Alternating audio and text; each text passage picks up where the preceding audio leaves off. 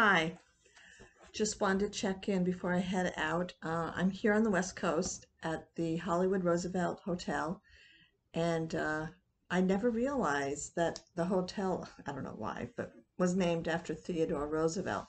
And here I am on the West Coast, and on the East Coast, I work with Theodore's bookshop named after Theodore Roosevelt. So there is that sense of history that is chasing me down. Today, I'll be having lunch with a friend of mine that used to work at Borders Books, where I used to work. And she also worked at Barnes& and Noble, and it'll be great to catch up with her. And then tonight, I'll be having dinner with John Barber, who I'll be actually doing book signing with tomorrow at the Hollywood Museum. And there will be a number of celebrities there also signing their books.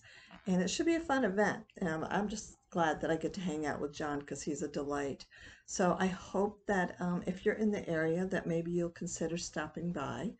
And if not, consider taking a look at The Greatest Reviews I've Ever Read, the book that I did with John, even though his byline isn't on it, and he refused to have it on it.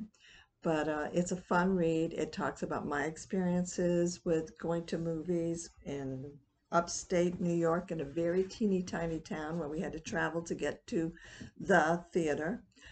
But it's going to be an interesting time this weekend, and I'm looking forward to getting to know LA. This hotel is a landmark hotel, and it's apparently it's haunted. But last night, as I slept very well, so no one visited me last night. Maybe tonight, you never know. All right, it was nice talking to you, and I hope to see you soon. Take care.